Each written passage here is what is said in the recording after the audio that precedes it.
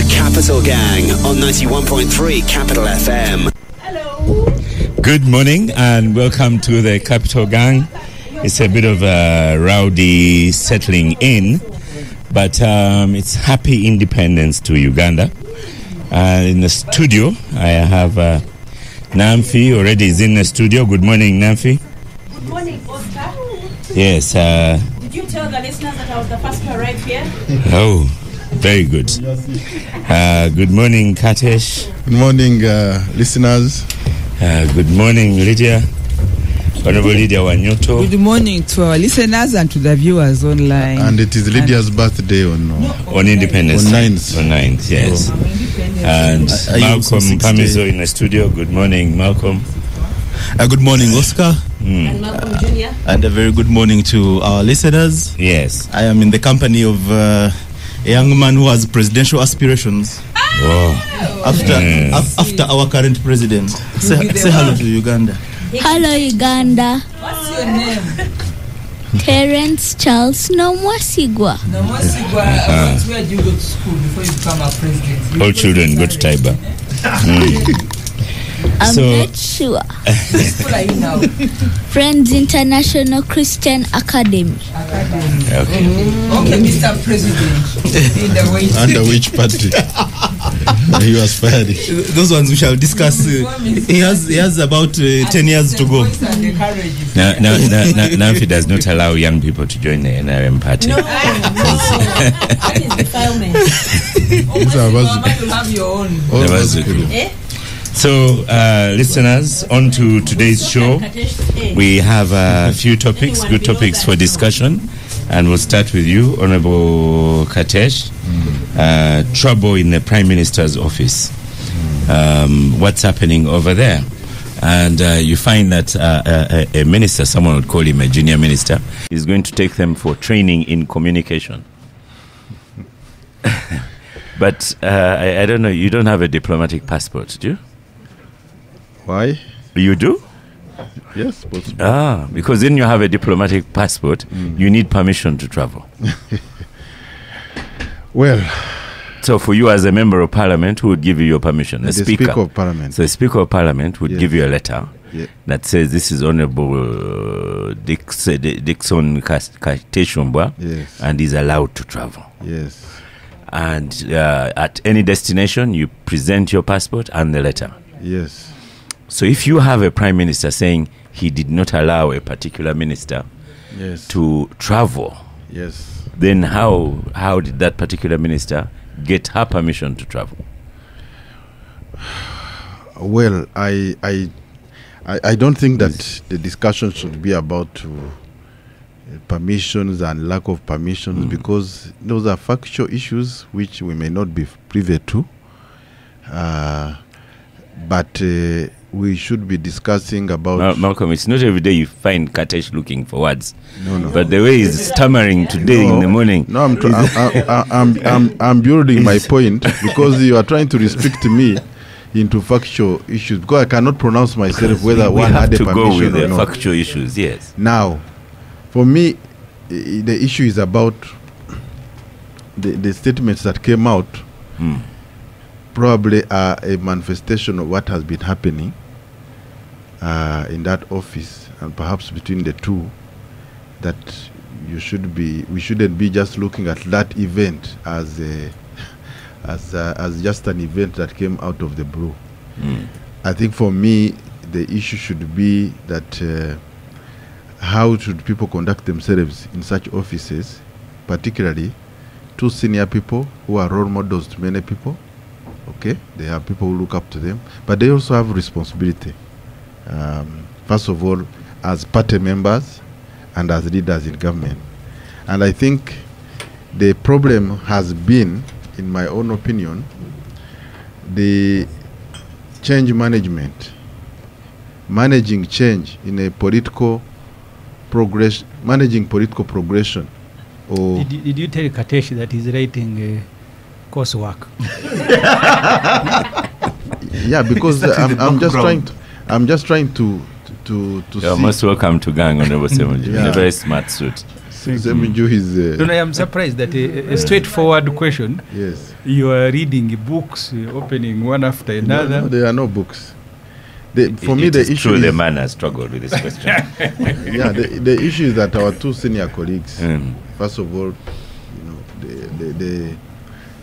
the clips that came out, of course, is uncalled for. It represents bad behavior in terms of what is expected. But I think the issue has been, if you have been a Secretary General, okay, very powerful, with a lot of power, because I think we all witnessed it when our colleague was SG, and then suddenly you come down to a much junior position where you don't have the escorts, okay, and then your supervisor is someone who was perhaps lower in rank, and then suddenly is your boss. So that change management, first of all, of accepting reality that this lady is my boss, is a prime minister, how do I relate? And perhaps also the other way around, of how do you now manage some of your colleague who was maybe senior but now is below you. So that issue of change, I think, is the one that is causing issue. A lot of let me go to Lydia. Friction. Honorable Lydia Nyoto. Yes. I was supposed to be with Lydia on TV, but she stayed away. I reached there and they say you were with Honorable Lydia. 10 minutes, Lydia is nowhere to be seen. Lydia is a busy woman. Lydia is not paid enough to sell her soul anymore. So, Lydia, what's happening to this office? I didn't listen to TV. Maybe they get me. They didn't organize. I always turn up. The Prime Minister's office, Lydia.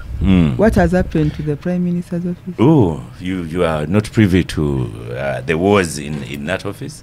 Tell me. Katesh, you want us to discuss the bed bugs in France? No, we should start with the most pressing issues. Because the bed bugs in France are the only thing that is more pressing. No, there are two serious parties. Honorable Semujo. Yes. I don't sit at that PM's office. I don't know. But you're the head of Women's League. So, why police? No, I don't know. Tell me. I am now learning. Yeah. That actually for the TV show to which I was told that the Honorable Lydia had been invited and she didn't show up. She said she didn't know that even. But Oscar. So let me pose the question to you now. Me, I don't even need a question. Oh. Just tell me to start. Just tell me to start. Okay, start. Yeah. Lydia, your microphone is off. You said you don't know. So, Honorable Semuju, start. But just for purposes of helping Lydia, who maybe has not been in the country, the story starts with government sending 2 delegations to the UN. Delegations that were big. One by Arupo, 51 members. That delegation later was surprised when they saw Nabanja, as you know her, also descending on New York with another delegation of 21. As a result, when Nabanja was being asked on a local radio station, she said the delegation was not big. That Kasule Lumumba, the Minister for General Duties in her office, had gone on her own, and Nabanja did not clear her as a Prime Minister. Later on, these Katesh went for NRM meeting in the State House, NRM caucus. And for me, that's where the story starts. A vice president under the Constitution of Uganda is a president in waiting, which is a reason Rumsfeld in America refused to vote for McCain. He said you can't bring an amateur to be your vice because that vice is a president in waiting. So the treatment of Museveni, the way he treated the vice president and Nabanja during the NRM meeting, tells you that none of them is in that position. All the MPs seated. How did he treat them? With all the Katesh, and he was there. Seated there, he says, Arupo, tell us, how many people did you go with? Your Excellency, I went with the 2 personal assistants and my guard. Sit down. Nabanja, how many people did you go with? Katesh, you can say that I am lying. You are just dramatizing us. No, but the information is what happened. In what? But that's sit down then. Yes, Nabanja, stand up. No. Your Excellency, I went with the PA, but they also had Ugandans who wanted to be accredited. We found them there. That's how the delegation became big. So here we are not discussing a vice president and vice presidency and prime ministership. We're just discussing individuals who are stuck there. Because, I mean, how do you treat a vice president like that? That you go in a meeting where you have all manners of MPs and you are making one after another, stand up, tell us, sit down, another one, stand up. So for me, that's a point I made, and Oscar, at the risk of repeating myself, I visited Professor Apollo Nsibambi when he was Prime Minister. That time I was a journalist. Nsibambi told me that he had participated in choosing who the Minister of General Duty would be. He told the President, I want Professor Mondo Kagonyera, who is at the same level of academic qualification, who will not be intimidated by my qualification, because from what Nsibambi told him, the Minister for General Duties in the office of Prime Minister, the job is to run the Prime Minister. Nsibambi actually told me that the reason you don't see any paper here, Kagonyera clears every document. The Prime Minister is too busy even to read. Mine is broad guidance. He said, Kagonyera tells me, I have read, sign. I haven't read, don't sign. And he said, the documents are never here. For me, they bring to sign, they go away, or they say, wait, we are still reading and consulting. He said, for me, the Minister for General Duty was to run me as a Prime Minister. So that I chair meetings, I meet investors, I do this and that. So I asked myself, Nabanja herself was shocked with the appointment.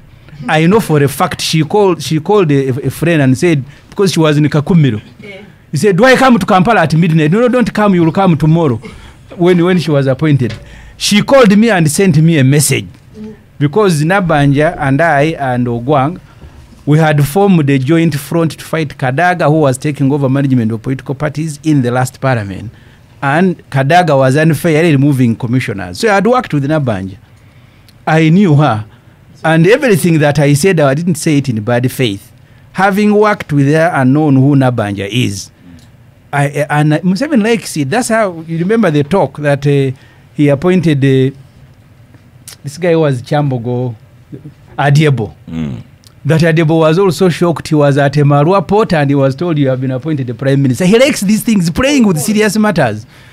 So it's the same when Nabanja gets appointed. But so the point I am going to, Oscar, if you are appointed that way, it means there was no discussion on the deliverables, on conduct, on everything. But also, I highly doubt that Nabanja ever discussed Kasule Lumumba as a choice, like Nsibambi discussed Kagonyera as a choice. And therefore, you yourself, you have been shocked. Either Kasule Lumumba, very senior as Kateshi has elaborated, she's also shocked that he's now a junior minister whose duty is to run Nabanja. And can you imagine that of all things they give you to run Nabanja? But do you know what she has said? The Prime Minister has said that she has hired you to attack you and Kavanda. That you've been hired then by the former SG to continuously attack her. But Nabanja was fighting with Hilary Onek from the very beginning. Hilary Onek even attempted to resign. The same Nabanja, when Oranya died, she told Parliament that my brother here had told me that I need to work with the people because I was fighting with the Deputy Speaker. The Deputy Speaker then was Anita Among. And she said it on record. So you mean I was hired by Hilary Onek, hired by Anita Among, hired by Kasule Lumumba, then I will be a very rich person. So, but for me, she must find scapegoats. I think Nabanja, as I said, maybe I'm trying to find now a politer way of dealing with her. But her training as an RDC, her background, if Museveni wanted to appoint her, you create a Ministry for Political Mobilization. She will fit there.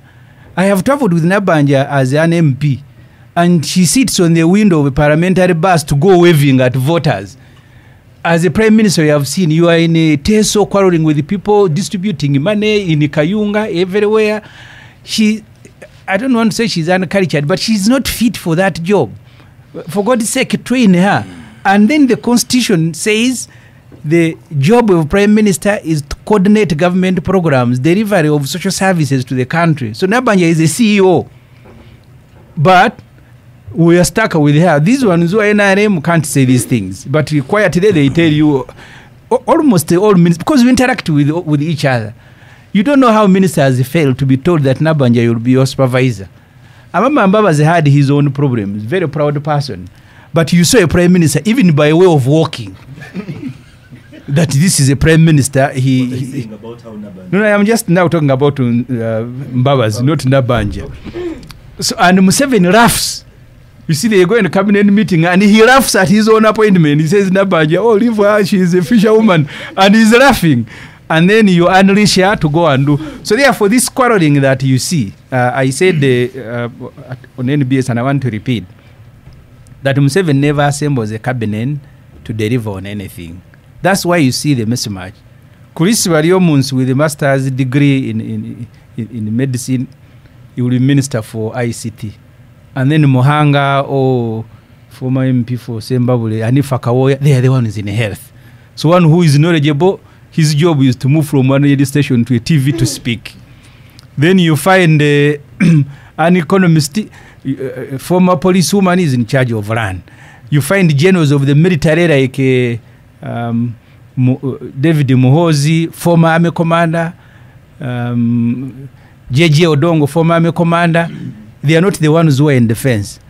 Sempija from Masaka, my friend, who can't even run Muchaka, is the one in defense. So he does these things with contempt. He simply doesn't care about the country. Because you are assembling a team of ministers to deliver on something. But Museveni assembles a cabinet and the first thing he does is to laugh at it. It's just entertainment for him when he sees Nabanja scattered. The other day, Oscar, let me tell you, the person who was in charge of Nabanja's security had to run, almost fight with her. She was going to Chiembe to see a tailor. And he said, please, you can't go there, you're Prime Minister. They had to get Museveni to be involved. He said, no. Now you can call the tailors to where you are. As a Prime Minister, you can't go to Chiembe. And she's a Chiembe woman. And then you appoint her Prime Minister, and you guys are on radio lambasting her. That's what she can do as a Prime Minister. I'll have to invite her here to face off with you. I hope she will come. Namfi, I don't even know where to start the question now. No, don't ask questions now. We can answer. We can just answer. Oscar, I don't even think there's anything new we can say about this situation. Hold on, let me pass it.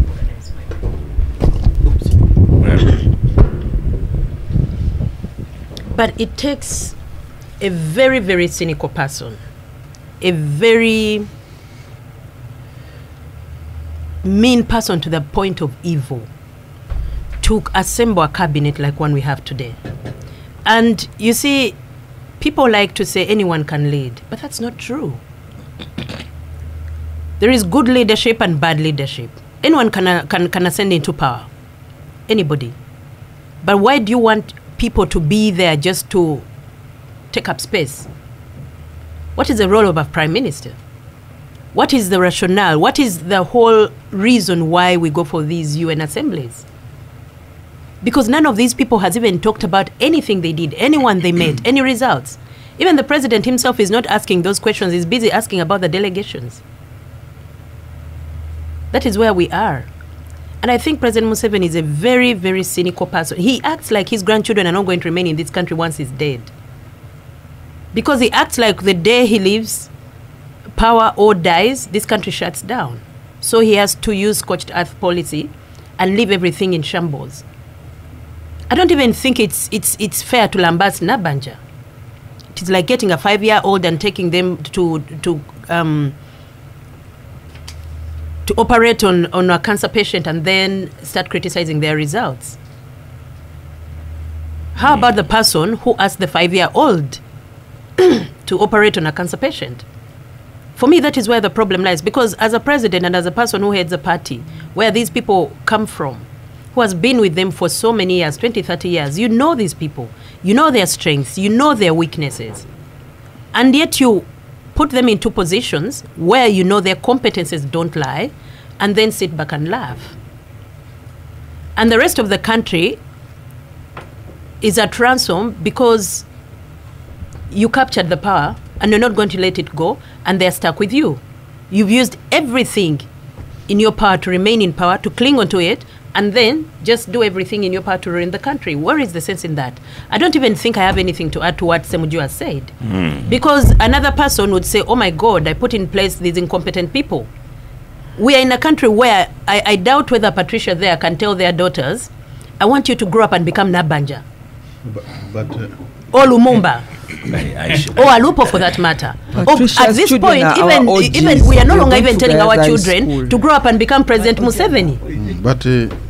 Because Oscar, at the end of the day, Oscar, Katesh, you attempt to speak, you did not, so don't waste our time. I want you go back to your information. Koswa. I want to give her information. You see, We shall talk after. Katesh, we should also say, and I give her Nafi is information. seated right next to Semuju. So. Yeah, they are the same. But I don't know whether The contamination I don't know is whether they real. are- Okay, you go Yeah. ahead and tell me. You see, when someone is appointed, Yes.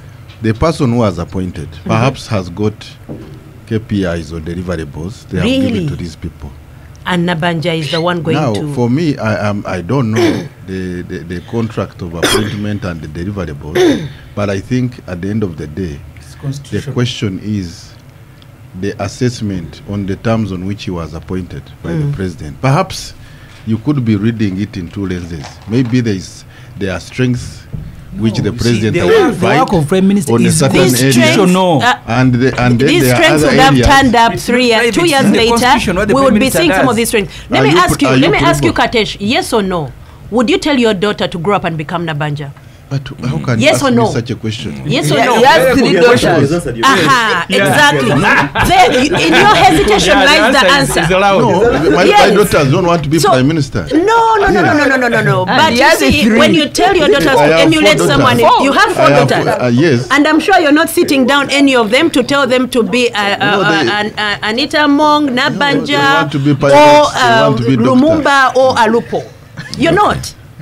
You know, Thank So, you, Nafi. Katesh, don't try to defend situations that are indefensible, because this is sheer common sense. We are not even getting into Thank the you. technicalities of this. To become CEO of MTN or Safaricom, would she even pass the aptitude stage? As a receptionist. She wouldn't. Even as a receptionist, she would struggle at MTN.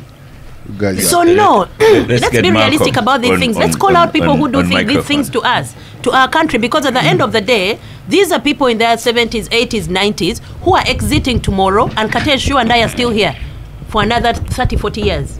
So we are stuck with this. President Biden is turning again, Nafi. I don't know if you know. Leave me alone. Doesn't need a president. You know, the other day I saw a flashcard where they were instructing him on not even what to say, what to do.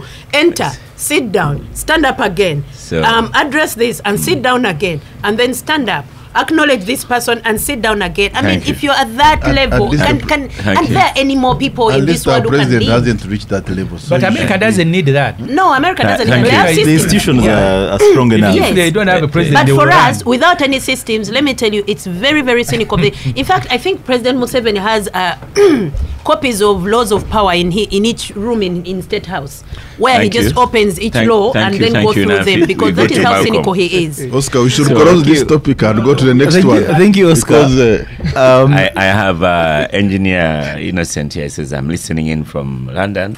Good morning, Oscar and gang. The show is going very well. It's a very good show so far. Honorable Lydia is pretending like she doesn't know.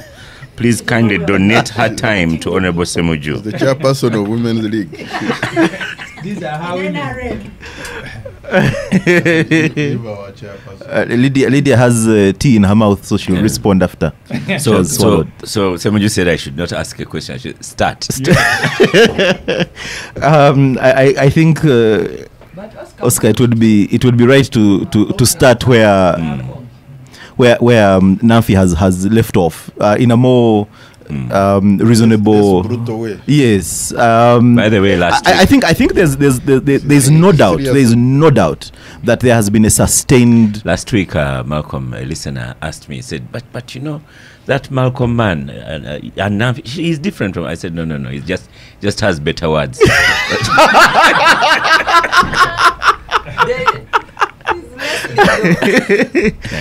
Maybe we just haven't found my topic yet. But I think there's been a systematic and sustained assault on on institutions in this country. There was, I think, a flattering to deceive at the start of this government that they were going to build institutions. And it was necessary because at the time when they came up, there was barely anything. And so some formations took root. But these formations needed to for them to be able to take off, they needed to maintain that kind of path. But to do so, they would then become bigger than individuals. And that is where the problem was. That because I'm holding this office, then the institution is bigger than I am, and sometimes the institution will tell me what to do. And I think our egos, as a group that had come from the bush and was settling into civilian life, failed to adjust to that kind of system. And so we saw the downward trend, a regress in terms of institutional building. And that's what we have now, that you have an office of the Prime Minister, which office, as Honorable Semuji has alluded, has prescribed roles in the Constitution, is a position of eminence. There are certain things that you are above when you take that office. We can't just say everyone brings themselves to the office. The office is supposed to do something to you. I remember in some of the early leadership classes would attend. They would tell you when you take a new office, even if it just means turning the desk to show that there is someone new in office, you turn the desk. But you also do so without necessarily putting the desk at the door, so then no one can enter, because you're defeating the purpose of the office. So how does our current Prime Minister allow the office to shape her? Because that office was there before her, it's going to be there after her. I want to believe that some of the challenges are also stemming from the really infusion between state and party. It's very difficult to tell the difference between the NRM party and the NRM government. No, because there is a NRM women, and you see when because she has Lumumba has held offices before Secretary General, but the one that Nabanja seems to allude to is when she was Secretary General. Yeah. Don't bring your Chadondo, and maybe I'm quoting Nabanja because she's the one who has gone into the media. I haven't had Lumumba's side of things. That one I don't want to kowtow in that one. But so the focus is when she was SG. So as SG, the power that she amassed as SG in the party, and then she goes into the government, and the legacy of being SG is going with her. Maybe the power that she had amassed then goes with her, because she's bigger than the institution that she was leading. And at that point I was nodding, only that it felt a bit abstract when you were bringing it, and that's why they were talking about a coursework. No, I was interrupted by Semuju. But I think it is right that when you have a Prime Minister who is a CEO, what are you doing? And I think maybe we took it for granted that when Professor Nsibambi became CEO, things worked, and we thought maybe you don't need to train anyone to take on this office. When Amama comes, he becomes super minister, and he was both SG and Prime Minister, and seemingly did well. And we're thinking maybe everyone who takes that office will be able to. Dr. Rugunda. Dr. Rugunda did well as well. He had his critics, a different approach, but you still get the sense that there was a certain. The office is occupied. The office is occupied. I think now there's that challenge. When Nabanja was, I think when Lumumba was chief whip, at some point, Nabanja was working with the executive. So was working under who? Under Lumumba. Today the tables have turned. So how do you supervise your once supervisor? Even then, how do you supervise your supervisor who was supervising you in the party, and now those dynamics they must be appreciated, and I think we when you analyze that situation, you get to really agree that there is a sustained assault on institution building in this country. You, for us in schools, this happens a lot. When you have a former student returns as a teacher, becomes head of department, becomes deputy head, happens all the time. No, but that a former student returns with competence. Yes. Yeah, you don't pick from P6 to become headmaster. Your P6 dropout. Yes. So, in conclusion, if you dared to give advice, Malcolm, what advice would Nabanja take? Prime Minister to resign.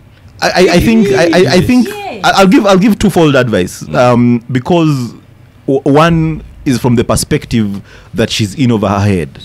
That is one. I think sometimes you accept where your calling is not the frailty, and yes, and then you go and train it, and so from that perspective that she's in over her head, then maybe she needs to walk away and find her strengths and focus on those. From the perspective that she's not going anywhere, because again she didn't appoint herself and she will not resign if our standards are anything to go by.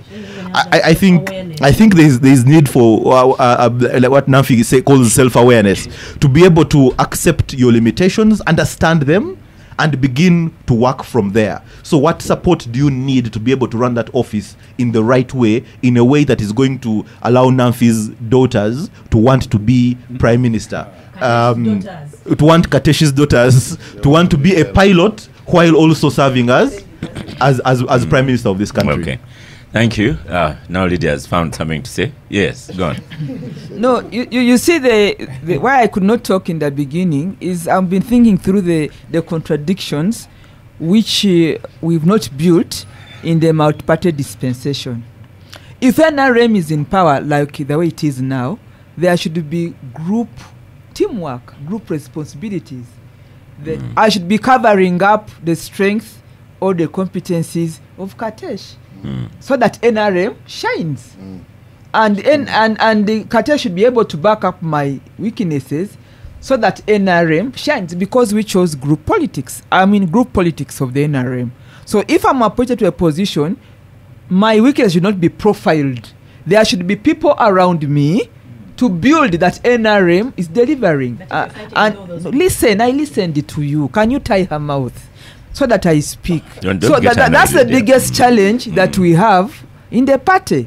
And that's why I was thinking through, and I think Katesh showed me like my body language. I'm like, we have this is where the biggest gap is that when there are problems, say this NRM, but NRM has not risen to the occasion to build teamwork, so that you see NRM, you do not see the individuals you're talking about, that we are able to plunge there and build them. What has stopped us from building cadres that can fit what you're talking about? We should build the people, but cushion them.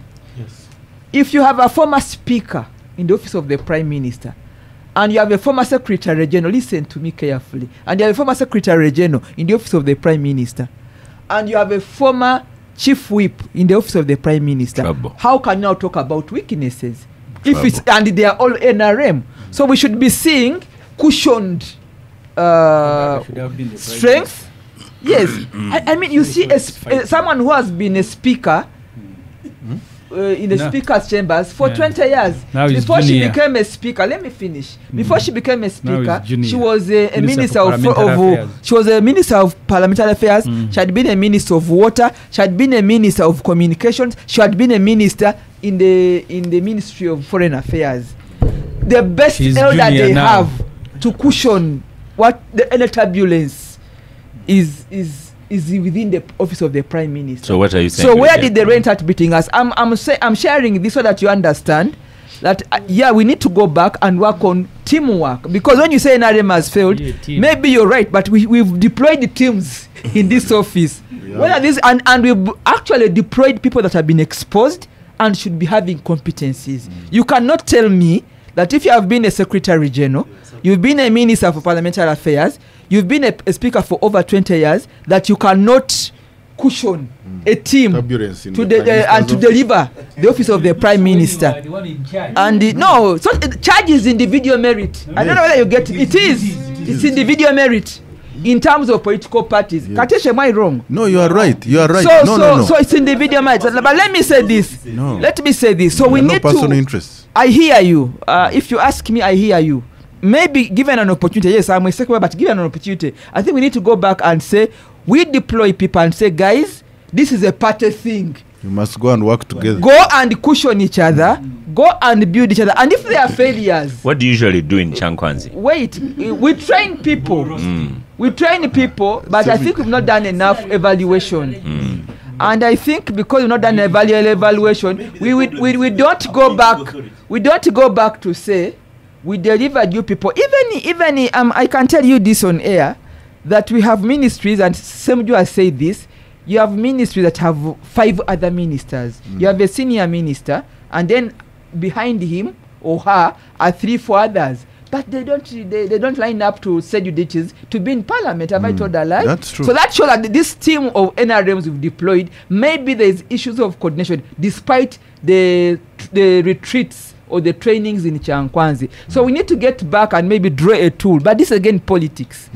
Politics by its very nature is about also individual shining. Some people could be maybe shining more than the deployment institution, which is NRM. So I hear all your complaints, but at the back of the mind, I've been asking myself, if we have 12 ministers in the OPM, how come that they cannot sit to deliver the NRM team of coordination of service delivery, that even it ends up in the press? The referee without and that said, we do not lack advisors, because in the ranks of our country, after the president whom Semuju has made this song, there is a vice president. Of course, the back ends with him.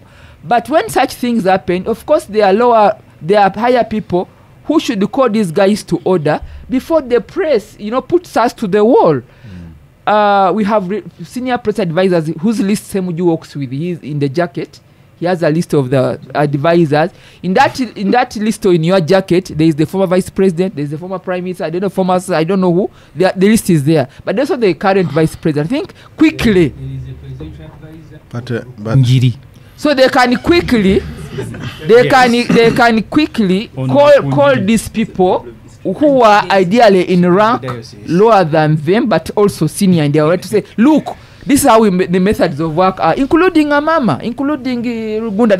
They are around. They are in the government offices. They can call these people, because what is now being put on the spot, it's not Lumumba, it's not Nabanja, it's the party, it's the government. So they should call them to order and say, guys, we've been in these offices. This is how we used to do it. And then the challenge you have now. The challenge they have now more than tell us when the NRM will call them. Wait, before the NRM call them, because the challenge they have, unlike the Rugundas, the Letis Bambis, the Mamas, is that for them, their work is on social media. The IT has now brought everything on the sitting room, on the tables. In the past, Semuju would take maybe 3 hours doing investigation. These days, it's by a snap on his phone. So they have to be more cautious. And then finally, they are women. We can never run away from the fact that every public office you hold as a woman, the mizani, the weighing scale to measure you to deliver or to be upright or not even to complain, is much higher than that of the men. Okay. Because Robin Anabanja is the first woman prime minister we've had since independence. So that alone should be able to put us on a weighing scale to know that we should perform, but also perform better. Yeah. So that's where I stand, and I hear you guys. Thank you. We will do our best, but I really think that we now have enough people that can help these ladies in their offices to support them, including those that have held bigger offices before they went to the OPM's office. You have Greens Kansime. You have Greens Kansime, a regular listener. He says Honorable Lumumba should have declined to accept that portfolio. That is much that's inferior than her previous appointments. But she took it up. Therefore, she must respect Right Honorable Nabanja, because she's not the appointing authority. But Oscar, just a quick one. Before we go for the what I fail to understand with people. You see, the first objective for all of us is to get into parliament. These appointments are secondary. But the problem is, as I mentioned, is how do you manage power with or without it when it gets away? Because we have the former Speaker of Parliament, Rebecca Kadaga, Right Honorable. She's in the same office. But how come she has fit in, you do not hear problems? So I think also we have to go back to individually, how do you manage if you have been with escorts and they are pulled off, and then you have to so I think it comes back to the individual transition, progression, or getting back down. And I think the main thing, as the president has always emphasized, is how do we stay focused on the mission. Otherwise, if you start looking at what I was before and now, then you will have these conflicts. I want to close. Is it that number one, the parties involved, Nabanja, Lumumba, Alupo, are people anyone can say anything to. Yes. Number two, we are not fighting events. We are fighting party culture. In NRM, party culture is me first, Museveni second, the rest come last. So at the end of that, no, you're the ruling party. So every day, these are all this evidence is in the public. Okay. FDC. Someone you leave us. So Oscar, let them not sit here and masquerade and pretend that Kadaga can call Nabanja as a senior person, can call Nabanja, and Nabanja even listens to her. The truth is, with NRM, and this has been a deliberate policy by the president, toggling these people, messing up with their leadership roles and their hierarchy to create a situation where it's like making Semuju's daughter, Semuju's supervisor. The moment you start messing up with hierarchies, then you make it impossible for Semuju to even start saying anything to the daughter in case there is a problem, because Semuju now at this point is protecting their position, their power, and the money. Because once stomachs are involved and people are looking at their stomachs, the rest is thrown out of the window. And that is a culture of NRM. And that is the culture of this country at the moment. People just think about themselves. So no, Kadaga is not going to risk her position to enter into the messiness that is the Prime Minister's office. She will not. Okay. Afunirawa, as they say. Let's stop for a break. And after the break, we move. Welcome back from the break. It was Namfi, we are back on air. It was quite a noisy break. It was. So, Honorable Semuju. Yes. Yesterday, I watched a bit of television and saw that FDC had a delegates conference, and so had elections. So, how did that happen? How did they end up having that election, and why are people complaining about Justice Sekana? Or should I say, why are a few people complaining about Justice Sekana? You see, we called for delegates conference on 19th. Police stopped us. 19th September. 19th September. Even court under Justice Esther Nambayo issued an order. For that time, Nandala and Amuriat sued themselves. And the order was supposed to be enforced on them. Yet they are the ones who are stopping the delegates conference.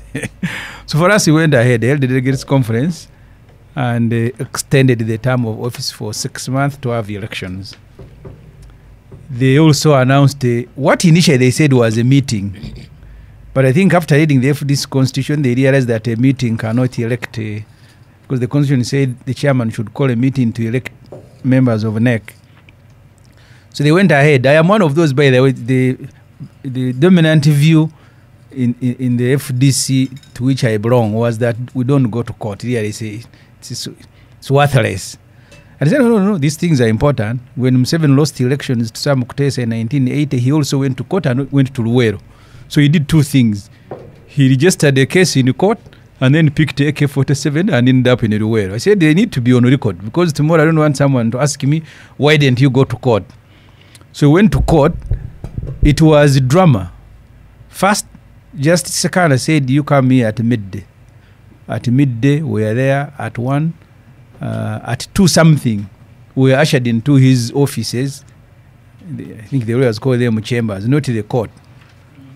And then he said, I have commitments at 3. I must be out of this place in 20 minutes.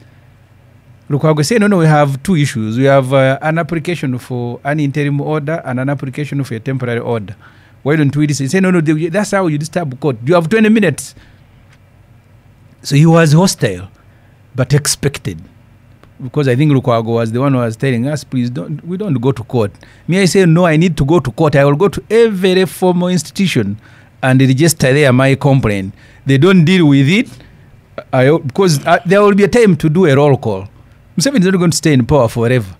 I don't want to look for people to take to New Zealand if I can't find them. I told my friend Ogwanga that when we take over government, your warrant should find you at the gate, like Amin did. When Amin was overthrown, soldiers, including Brigadier Sevagara, were driven to Urange and then to Luzira. So the guys in Luzira said, but no warrant to detain you here. So one military man called and said, no, the warrant will come tomorrow, just detain.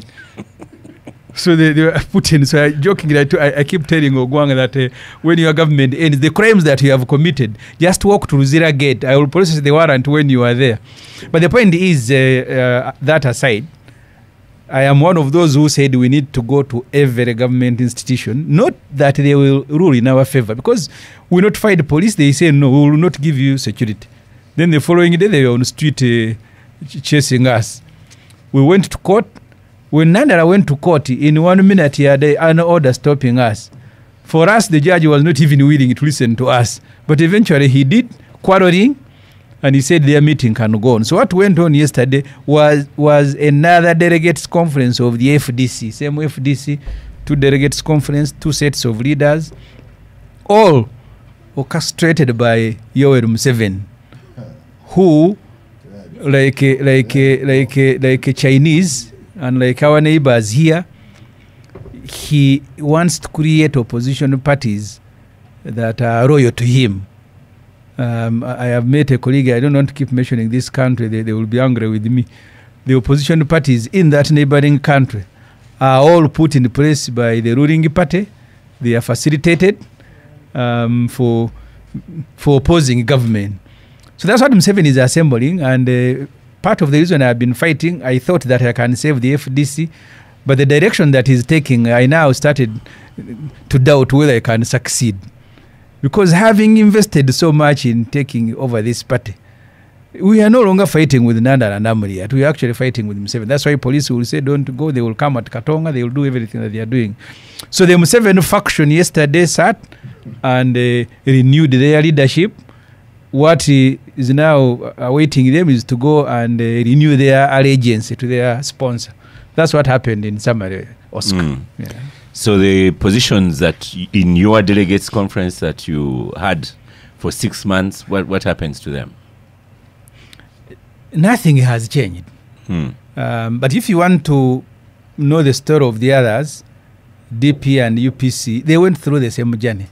In fact, for them, they were lucky. UPC succeeded even in court.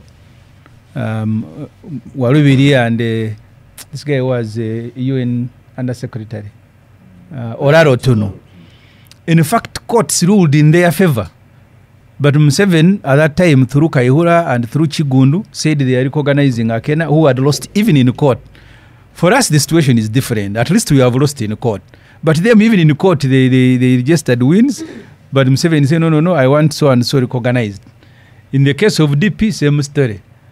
I remember when DP, first time, I think 2015, if I'm not mistaken, 2012, I think 2013, they went to court challenging the election of Leighton Subuga as the Secretary General of DP. Court said no, he had been irregularly elected. The Mao group went and applied for stay of execution and then appealed. And up to today, the case hasn't been concluded. Those are how many years? 2013. So there is that frustration, which is deliberate, but also the Museveni hand is there.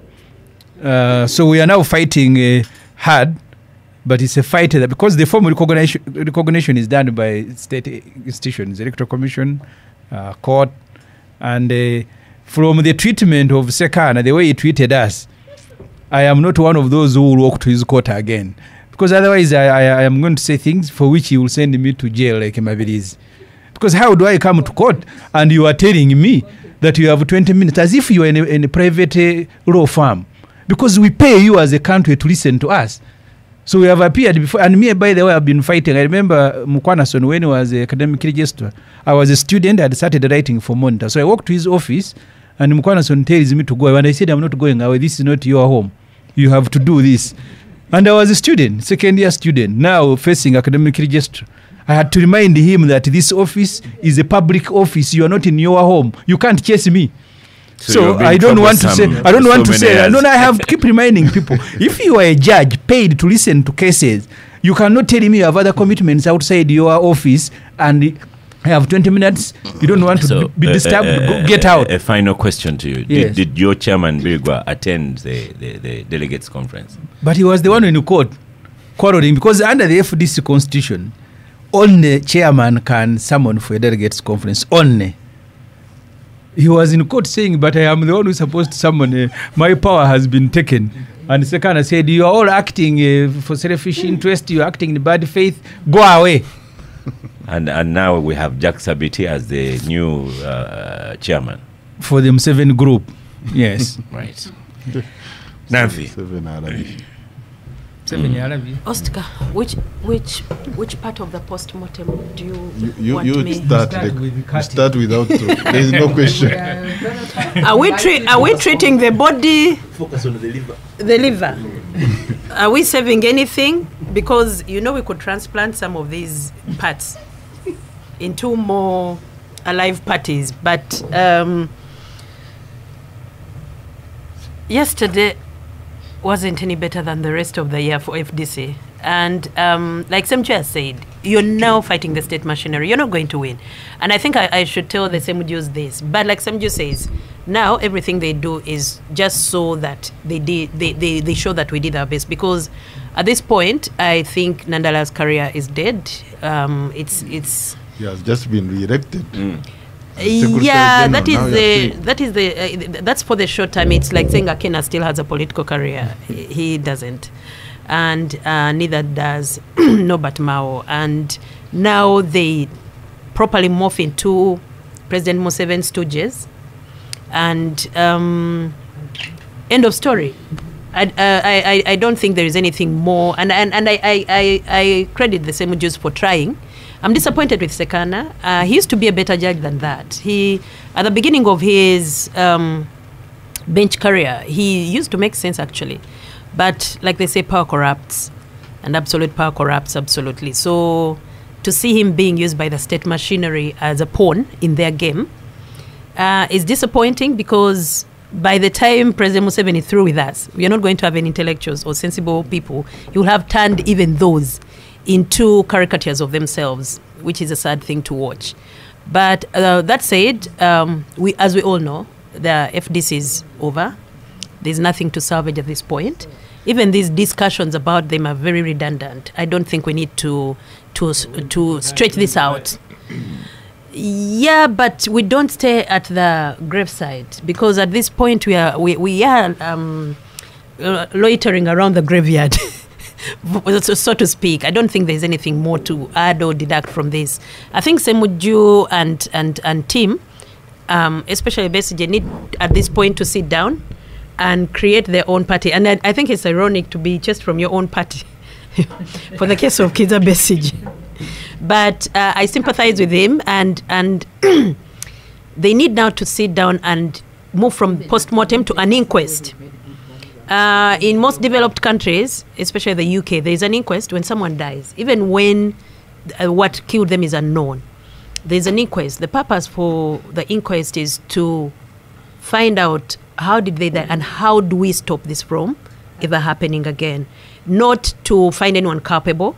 If they find someone culpable, then it becomes a criminal inquiry. Okay. But for the inquest, so now Semuju and Kiza Besige and team need to sit, and Birigwa need to sit down. Number one, what role did they play? Especially Kiza Besige. What role did he play? in the demise of FDC, then I think they need to make decisions. Should they start a new party? Because let me tell you, if they start an offshoot party, it will have a better chance than this defunct FDC that is now an offshoot of the NRM. Because in the next 2 months, Nadala is going to be a minister. And then we'll say, now we are working together as a country because we have to put country before party.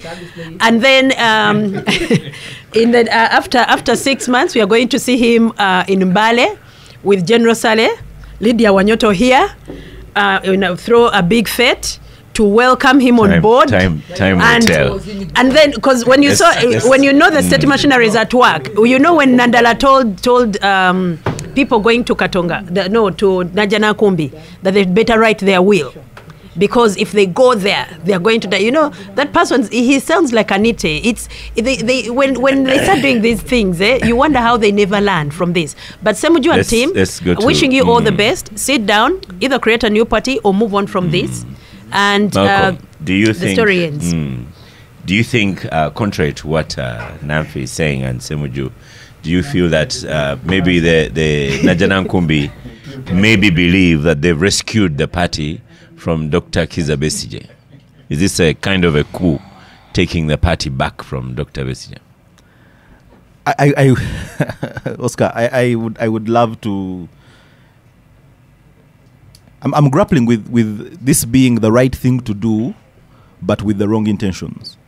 Because I think that the right thing about the move from Najana Nkumbi is to debride the FDC of the strongman leadership of Kizza Besigye.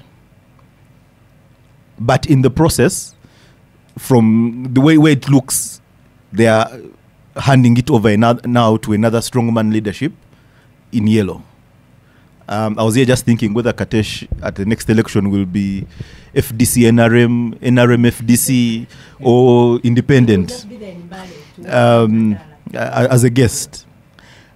I think that, and it takes me back to the conversation around institution building, because I think this has been a long time coming, and maybe this is the post-mortem that Namfi was talking about, that when you have the FDC start and rally around the one man that is Kizza Besigye, and he embodies FDC to a point that when he chooses not to run, then everyone is looking at each other and wondering, so what next? Where are we headed? When the party appears to, when the party appears to then, and actually I think at that point was a point for party building, when the strong man is out, and now everyone else can coalesce and begin to build structures, institutions that are going to run this organization with that person out. When the person comes back, again, probably he was needed to rescue the party from where it was going. That again tells you that the institutions hadn't been formed that would keep the party on the path where it was supposed to go. And so once you have that kind of strongman leadership that is devoid of structures, of accountability, even when someone else gets into that office, they are going to have to find themselves doing the same thing. And when they do that, they probably even do it worse than the other person, because the other person might have had the ethos of the party formation in the beginning. They knew why it started, where it was headed, and what was supposed to deliver. So even as they misbehaved through that strongman leadership, they did so with a clear mind. Now someone comes in who doesn't have the clarity of ethos, but occupies this office that gives them that allegedly gives them that kind of power. So I think that it is a point of reflection, not just for the FDC, but for all political parties in this country, and the NRM being one of them. I think that, but for the fact that NRM is in government at the moment, we would be facing very similar situations. And Lydia will be here and hold my hand and tell me, no, if anything ever happens to our party president, our party chairman, then there are others in place. But we all know what is brewing behind the curtains. be it the Muhozi project, be it the seniors in Otafire and others, be it the juniors who are always rebels here and there. How are we building political organizations? And again, maybe these are just the labor pains of the process of forming strong institutions. But at what point do we reflect on that more than the individuals that are involved? Because come tomorrow, they will be gone. Jimmy Akena and company, when you mention UPC, you don't quite associate it with them anymore. It is more history than present. Yeah, that's my submission, Oscar. Can I add something onto what he has said? You see, when you see NRM, there's no difference between NRM and FDC. Same thing, strong man, devoid of structures, no systems in place. And the only difference is that NRM has positions to bribe the disgruntled, money to buy them off, and the state to punish those who, dare to even... and then also, they don't have their enemy buying off the leadership.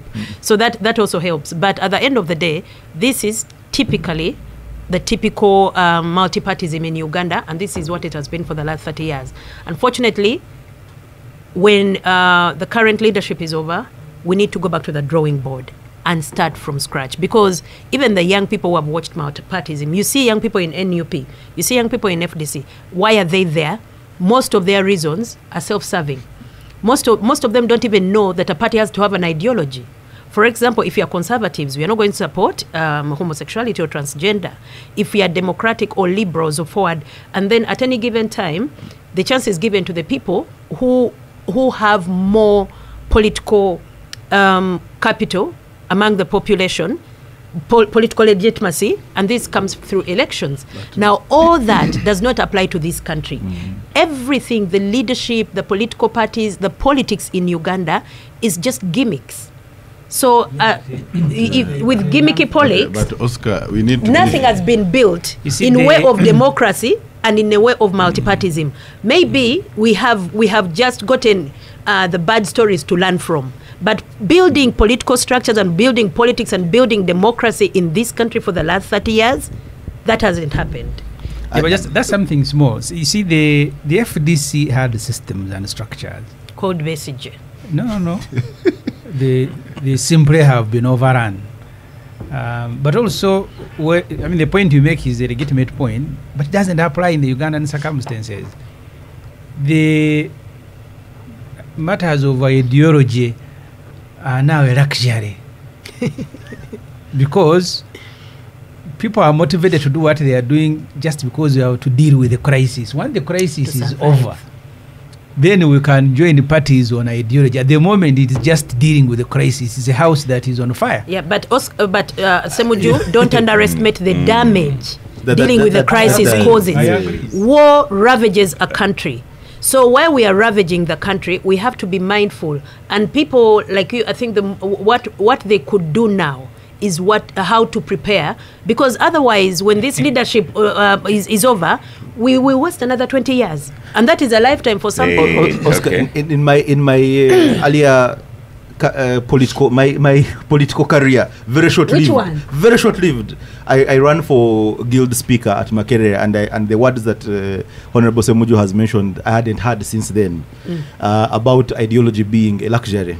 I ran for guild speaker, and I chose to wear a white shirt to the campaigns, and I was running against to show what, purity? Against this gentleman. He's now the NRM. With the NRM, he's in East African East African Parliament. NRM. Yeah, Namara. Dennis Namara, and he was running for FDC at that time. Which tells you again where our politics starts from. But the point I'm trying to make was that when he stood up to speak, he was blue. I don't remember the one who stood up to speak as green, as yellow. But when I stood up to speak as white, and I said, for me, the issue is not the colors. The issue is what we are going to do. And this is how I was told that ideology is a luxury. At this point, you either belong here. We can't trust you if you don't belong here, there, or these white things we don't trust. And that was the beginning of the end of my political career, Oscar. But just to comment very quickly on the case itself and the way it was handled. I think that, and sometimes there's a Bikanga Muzamil says Oscar, I read Sekana ruling as a lawyer. His ruling is based on legal principles of corporate personality. I think Semuju's lawyers made a mistake on how they went to court. Justice Sekana might be having his own issues, but on this ruling, he was right. Well, that is one opinion. How you treat me when I appeared before your court. And I think I don't know if Sekana should have your feelings protected by the court. But I think that what is important is the interest of justice. We know very well that Sekana has been activist in some of his rulings and has been praised for it. Why? Because he's going behind what the apparent mischief. He's going behind what appears and is trying to identify the mischief. And that kind of activism is something that was being very well welcomed in the legal fraternity. But I guess it probably brought him certain challenges as well. Again, we must accept that these are careers that people are building. Malcolm, and maybe if you tell me that I am acting in bad faith, because that's in the judgment, under which law is that well prescribed for a judge to establish that for me I'm acting in bad faith? The part I have taken there. No, I think that because when you're seeking an equitable remedy, and in law we say that you must come to equity with clean hands. So the question is, are you? And the judge is the one who determines whether you have come with clean hands. I think the issue around the corporate personality, the fact that they sued the individual and not the office of, I think that was curable. The idea that the delegates had already come, there's money that has already been spent, and those I don't think that we should sacrifice justice at the altar of expedience, the altar of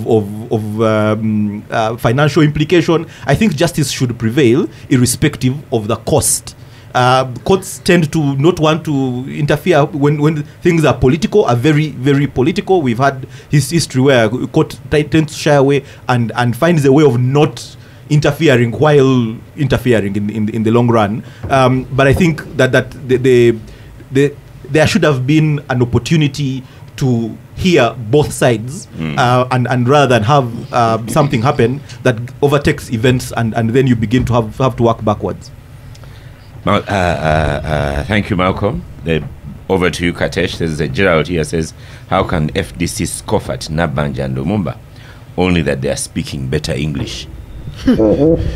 Well, first of all, where do we start from? I think now officially we have 2 FDCs, and I've been here listening to Semuju and think about Amriat and his group, and wondering who had a very good sleep last night, which camp, because I watched last night the other camp was sharing in people, and immediately I started thinking about this other camp, which seems to be the original, because all the big guns are on this side now. They cannot. And for me, what continues to surprise me and disturb is that all the problems of these parties, this party particularly, they come around and instead of proper diagnosis like my colleagues have advised it here, they zero down on blaming President Museveni and NRM. Of course, we have our own problems, and of course, we are in politics, so the more we can get other people on our side, the better. We should not be blamed for that. If you have failed to attract us into your party because of radicalism, that's not our problem. And so, whom have we bought? This party they ate themselves internally. It is very unfortunate. Listen, I need to be protected. You are protected. You see, none is on air. You see, Katesh, there's party. a message here. Greens Kansime on Twitter. On X says, what is happening in the FDC almost happened in the NRM party during the era of Amama Mbabazi. But because of strong leadership of Museveni, he trimmed off their wings and the house was put back to order. Yeah, it's political management. So they have failed. They have failed to do. No, listen, Namfi. Besige and his group, they anointed officer. You put people whom you think you could control. They have turned around and chased you out of the party. It's a sad situation. I myself feel that camp, even if they had elections yesterday, they should not just thump. Our colleagues, the Kanyas and Amriyat, they need to calm down and understand that what they have done to chase away these other ones, and of course, they shouldn't be celebrating. Why shouldn't they? Because, even themselves, history can repeat itself.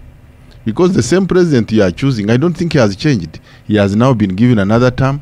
If he's bad, his manners will continue. Before you know it, they will also be split. Now, what is the way forward? For me, removing how? Now you are going to have 2 presidential candidates. You don't have a way forward.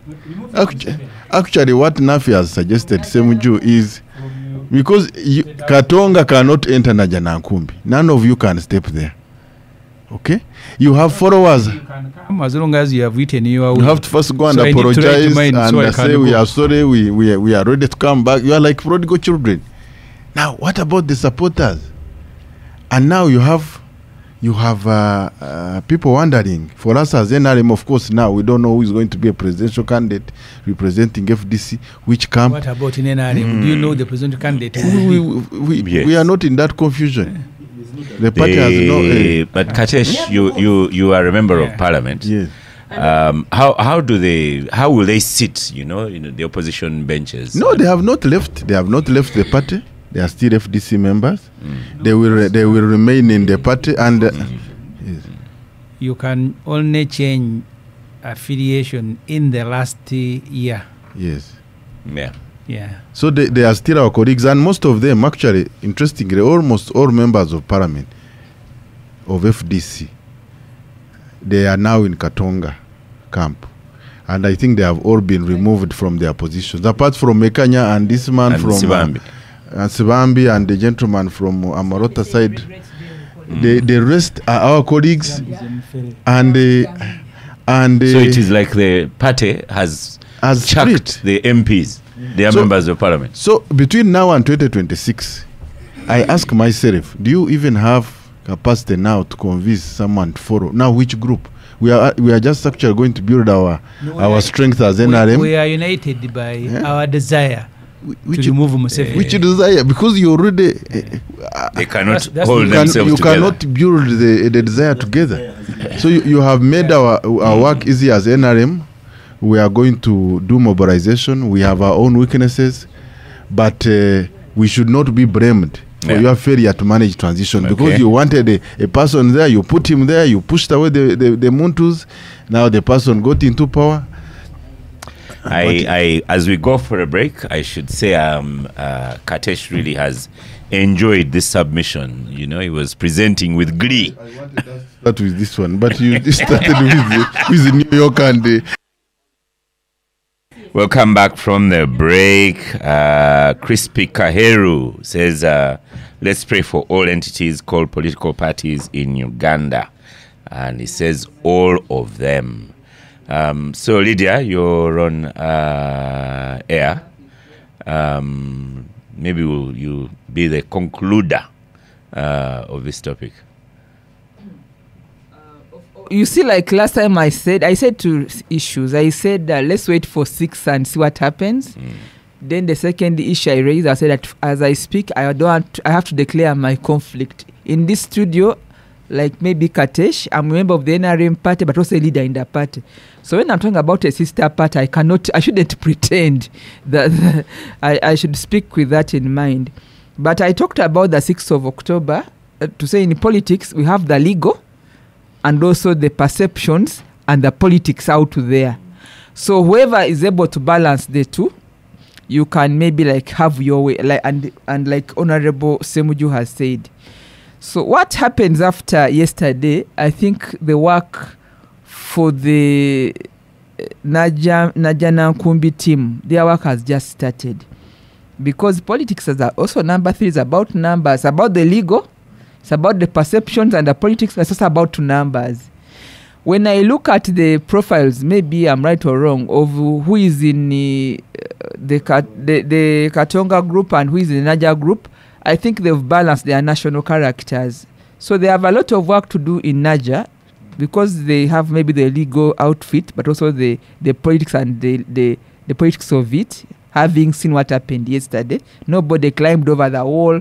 Nobody did what. So it means like they have an upper hand in terms of the... No one signed the will. No one signed the will. So they have an upper hand in terms of the what we are seeing, even at the Electoral Commission. Instead of even in the bank, when the Katonga group went to talk about their accounts, and you know that the quota has just released the money, government pays political parties money who have members in parliament, they were not able to do anything about the accounts remained intact under the Treasury General, who is a Katonga guy, and also the Secretary General, who is a Katonga person. Those are the key signatories of any political party in political parties. So you have your SG and the Treasury General. So they have the money also, because that's also an important factor. You cannot. Who has the money now? Najana Nkumbi has the money. Najana Nkumbi has the money officially. Yeah. Because they have the accounts, they are the secret of the accounts, and the Katonga was not able to block or do anything about the accounts. So all I'm saying is that work begins yesterday. I think now the onus is on Najana Nkumbi, first of all, to reconcile or to bring back their colleagues and say, well, we fought over this, but now what else can we do together? Because I don't think it is all lost. Or to expel I think them. they still have their blue shirts and their blue hat. So, but it's not the work of the Semujus to do it. It is the work of the Naja, because Naja is also the official headquarters of the political party, like it is for NRM, who sits at plot 10. NRM is State House. That's the headquarters. We have our official headquarters at plot 10 Chadondo. So my point is that the onus is on the Naja group to begin the reconciliation process. To sit down and say, guys, with the Museveni money. After 6th of October, okay, you can forget the Museveni money. How? Then it will not come. But you have money from government.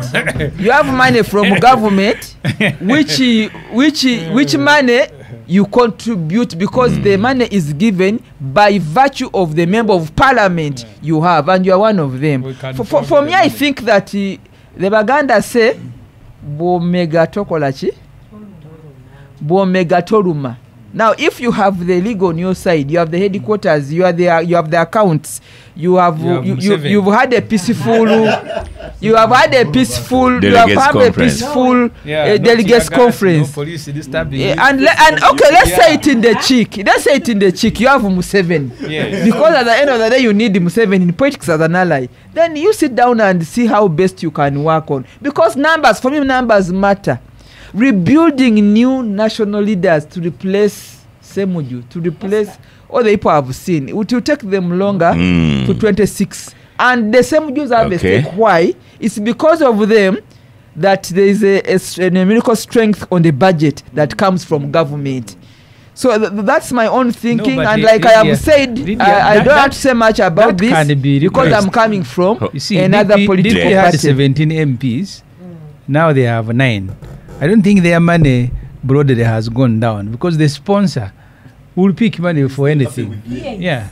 Exactly. So that Oscar, I think it's also rich for Lydia to advise people who have shown a total lack of integrity.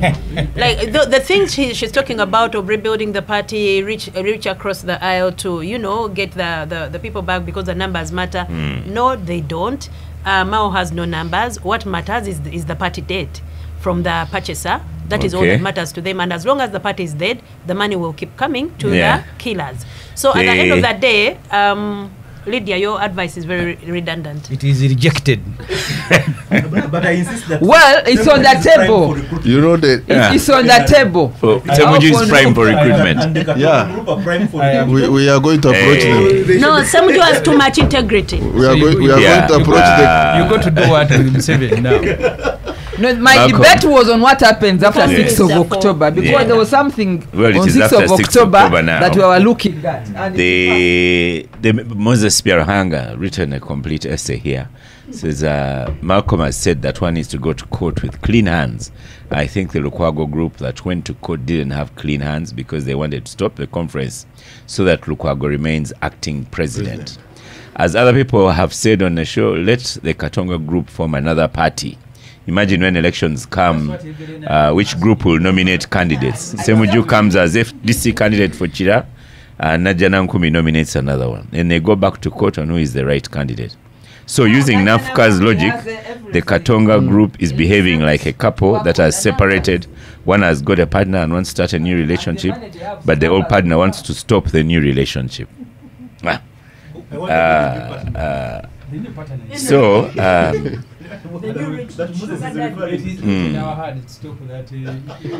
Honorable Semuju, let's go to the final topic of the day. We will, of course, wish happy independence to the country. So the president of NUP flies back into the country, and the police delivers him safely back home. Oscar, is that how you want to be delivered to your home?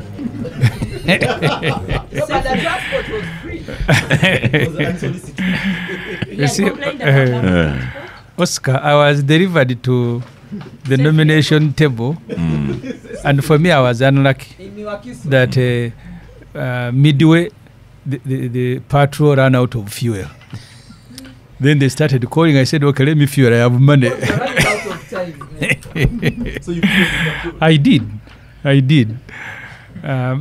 You see, I am happy. I am happy, and I want to congratulate the Honorable Kyagulanyi and NUP, because Mr. Museveni was parading his son that he had become now a darling for the youth, including addressing rallies he had not organized. When he was in Bukede and Soroti, he went with the presidential chopper, with the presidential convoy, complete with the toilet. I thought the toilet was for the old man. This young one also went with it to show power. Eventually, since Kyagulanyi started his mobilization in the country, and whether it was intentional or not, I am very happy with it. You have not seen Museveni's son paraded anywhere. Because by parading his son, we will now go and mobilize. Now I think he doesn't know what to do with his son's mobilization. Because you allow your son, it means others must do the same thing. So since then, you will not see more being paraded around. So this particular return reminds me when Museveni had just captured power. I was told by soldiers one time Museveni was in a convoy via town. At the tax park, he wanted to wave. They told him, his secretary told him, no, you can't. And he said, you see, if I fear people that I am seeking to read, then I am not worth being a president. That the president is fearing people is seeking to read. I mean, how can they say Kyagulanyi is coming? I came to town via Kamocha because that's where I pass every day. Both ends of the road had been sealed off. There is military, including in Niweyogerere. Military with the truck. I had forgotten that Kyagulanyi. No, Bweyogerere. They are deploying everywhere. So we now have a Museveni who fears the people he is leading versus the Museveni of 1986 who was being stopped by his security from waving, and he said, I cannot be a president of people that I am fearing. Now we have two Musevenis. This one here, I mean, yes, because how can a return of Kyagulanyi become such a huge operation, military everywhere and police? And then they come to Parliament to Kateshi's budget committee to ask for money for security classified. And that's how you stay in power. I thank God I told Museveni when he was here that when he came to power, Uganda was a project. Now is the project. So the amount of money that must be made available to keep Museveni in power I hope Kyagulanyi can fly out and fly back every day. And then we say, we say that we are coming to pick you from Entebbe. If I had money, I would send him now to Nairobi. Then we say tomorrow we are coming to pick you from Entebbe. No, they get him from Magere to the airport. Then we announce that we are welcoming him from Entebbe. I'll go and ask NUP to do that. That every day he flies somewhere, and then military everywhere. Roads closed. I actually walked to work on the day and hadn't understood why all that deployment until I saw the news and social media. Katesh, before you come on, there's a message here from Stephen. It says, "This is my first contribution. What we need to do is rebuild our politics. Save from MPs on the show right now. The views of the non-political actors should be encouraging and rebuilding. In rebuilding national leadership, we must champion leaders who stand not on the ruins of their opponents, but on the bridges they build. True leadership thrives on collaboration, not conquest." Well, democracy is about conquest. I believe the days of Machiavellism being an anchor of national fabric are behind us. So, you are very much in the tourism industry, yes. Katesh. I was listening to you on the news. Could not arrests have been done better? Maybe inside the building. When you do it on the tarmac, it kind of creates sensational news to the benefit of NUP. Whichever way you look at it, the question is, what would you have done if Semju was in power here? Because you see, we should not look at things as innocent as they look. First of all, since the last elections and now, Honorable Kyagulanyi has been traveling in and out of the country. Okay? He has been going and coming. Is there a problem with that? Has he been delivered at home? Yes. Since the last elections. This is the first time since the elections ended. And so, we have to understand, Oscar, that actually campaigns for 2026 have started. And of course, on one side, every side has got its objectives. The NRM, which is in power, and the government have got the responsibilities of making sure they maintain stability, peace, as the mandate goes on until the next elections.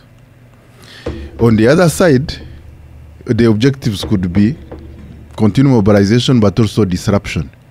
And that one we know. No, let me tell you. You see, so, Oscar, you said, is there a better way it could have been done? Perhaps yes, and perhaps no. Because this particular return, publicity. So, I commend even the person who has delivered that, it went on, he went home, and security. But even if Semju here was in power, and Katesh is returning with this kind of mobilization that can be very disruptive, by 1980, you would have done even worse. More than 40 years ago, Museveni was allowed to address rallies in Uganda, everywhere. But hasn't he been addressing rallies? No, he has said Bob Wine has been addressing rallies. Yeah, but we are not going to go into that discussion of suspension. But so he has been addressing rallies. Yeah, and he went said to you stop. The reason you know very well why because the turn-up was and big, so the discussion should be. Okay, for me, he should not be disrupted. He can do his political mobilization. That is okay. As a party, we should prepare ourselves on how to counter.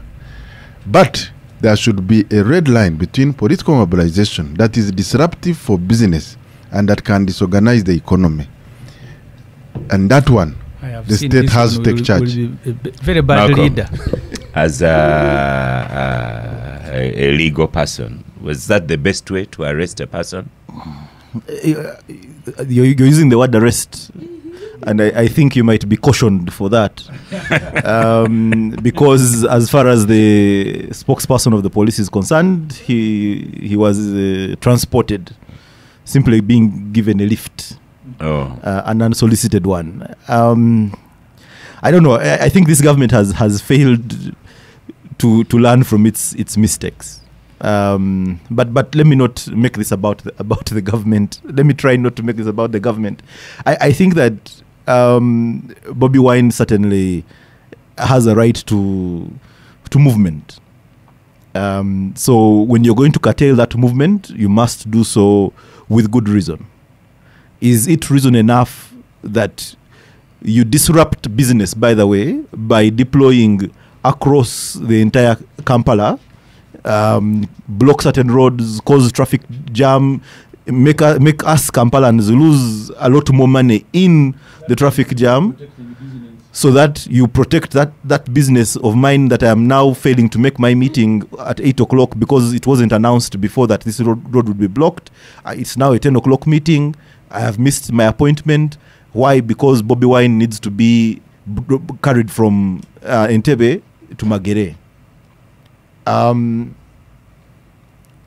I think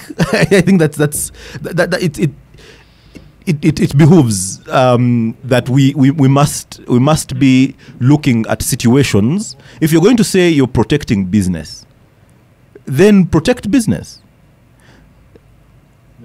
And Katesh says that he should be given chance to mobilize.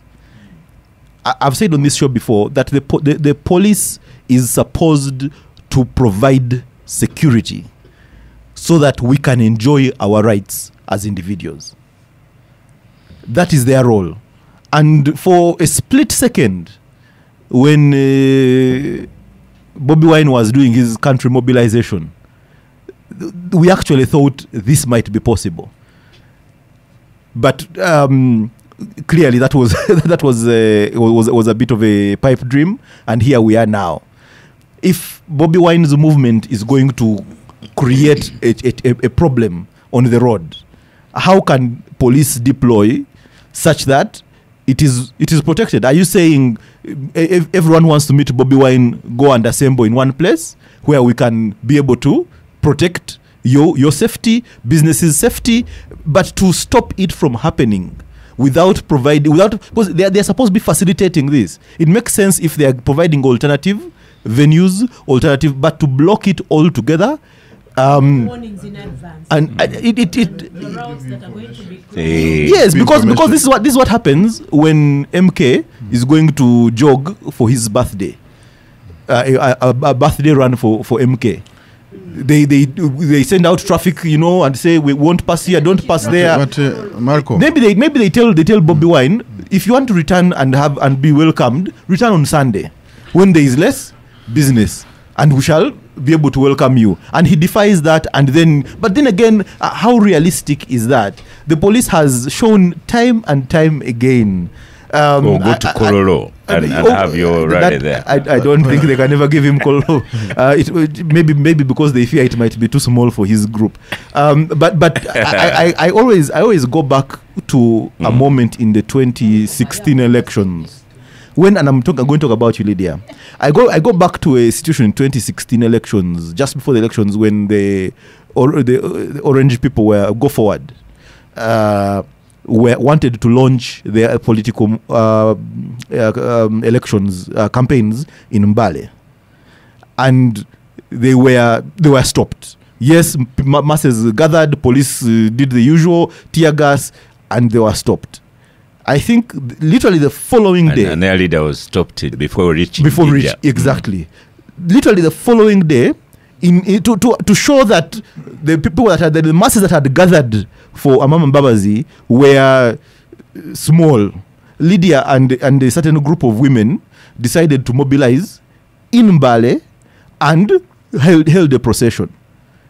Now, the next day, and police protected that procession without any notice, without any discussion about routes and everything. And police was there and deployed, and the procession was successful.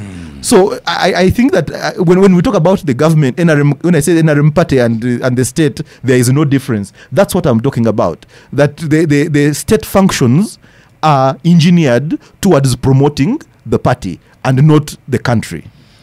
Okay. Namfi. Oscar, I have said before, the thing about President Museveni is very predictable. He's not a man of surprises. So he does the same things again and again for 40 years. And so he probably how said, he has managed... take that boy home. Right? And sometimes I'm curious who gives these orders, because sometimes it's some like Ofono told us, it's some overzealous NRM wigs who you know, because when he run did past that their mobilization tour, it ended, finished. Yes, they run past their home, and as he rightly puts it, sometimes if we left these processions to go on, maybe they would die down. But I think the fear with the ruling party is then they may become a norm, and every time he's coming back, they collect. And the more numbers collect, we've seen, presidents fall by numbers of people rallying around one individual. And don't be fooled that President Museveni and these Kateshumbas around him don't know that the country is a mess, and that people are disgruntled, and people know that they could do better. So any rallying force, I see some elite people saying, oh, would Bobby Wine be a good president? He wouldn't, he doesn't know economics and all. But I think even to the most brilliant mind, we've moved past that stage. We are now at the point where we take whoever is there, who has taken the risk. If a more brilliant person comes along, please feel free to, take up the mantle. But at some point, I think the government and President Museveni has realized that people will rally behind anyone galvanizing them to get rid of him.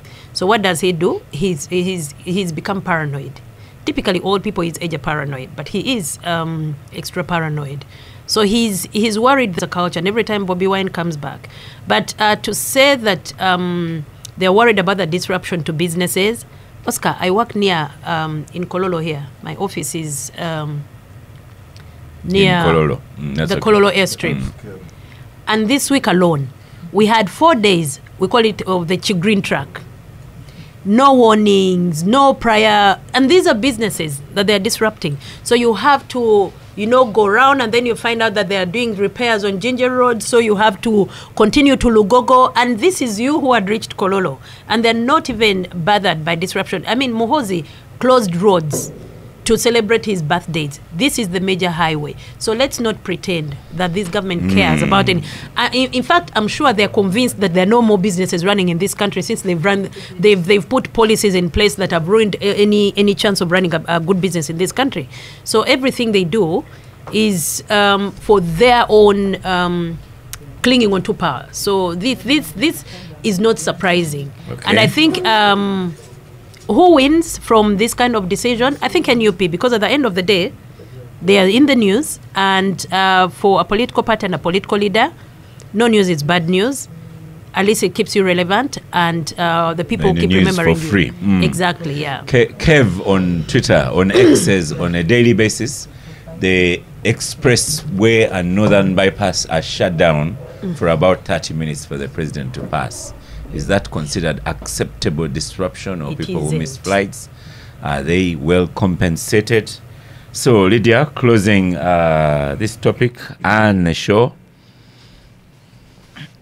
Now what? And wishing listeners happy Independence Day. I would like to wish all our listeners, beginning with the gangsters, that Monday, 9th October, is going to be our 61st independence, and national venue is Chitugum district in Acholi sub-region. So I wish everybody a very happy independence and blissful reflections. But on an excitement not on my side, I hope I'll live till Monday. Is also my birthday. I'm one of those Ugandans that is born on 9th of October, so it will be my birthday. On what you've said, I think, Oscar, with your campaign and other people's campaign about infrastructure, we will at some point be able to have traffic and management of civil military, they call CIMIC, civil military relations improved, but also with better communication. And these conversations are not in vain. Once in a while, people listen to us, and they'll be able to streamline, including the business community of Kololo. Kololo now has more evening meetings than day. Daytime is normally quiet, but evening is a hub of evening activity. But those that have offices, you have been heard. You have.